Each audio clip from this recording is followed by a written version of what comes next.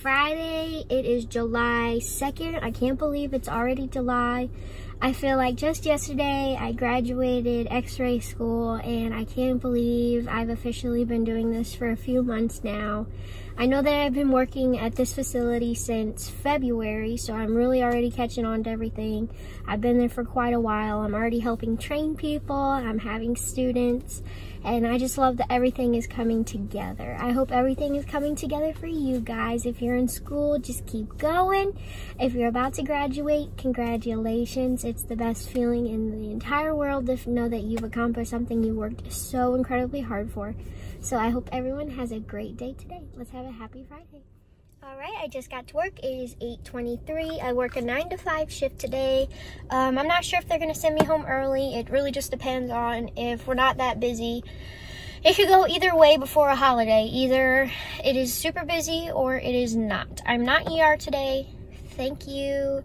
I am portable, so I'm gonna be seeing a lot of NICU babies today, and I think that's probably one of my most favorite parts of working at a peds hospital is my NICU babies. Even though they are like 2 or 3 pounds, they are absolutely precious, and I love that I get to visit them very often. So that'll be today. I hope everyone has a great day.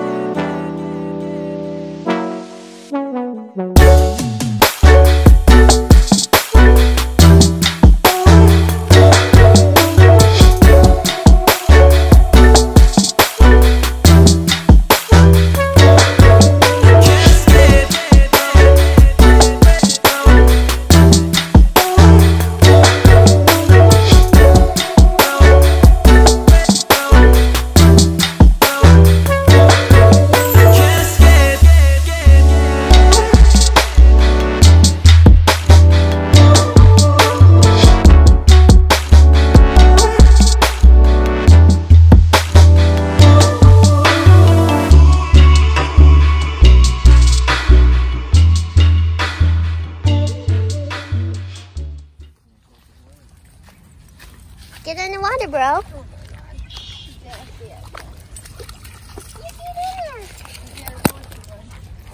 Did it just pop off?